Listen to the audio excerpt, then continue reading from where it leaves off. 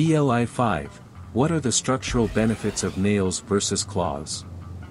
Nails, like humans and apes, have seemed pretty weak compared to claws, and even other tree-dwelling species have hooked claws. Nails provide counter-pressure to the tips of our fingers. What this means is that they provide some rigidity to our otherwise squishy fingertips, which allows us to have fine control and feeling on our fingertips. Nails are not meant to be used for defense, they're vestigial features.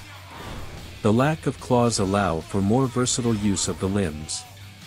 Claws, on the other hand, provide many benefits such as traction in soft surfaces, the ability to climb much easier, and they can be used as weapons.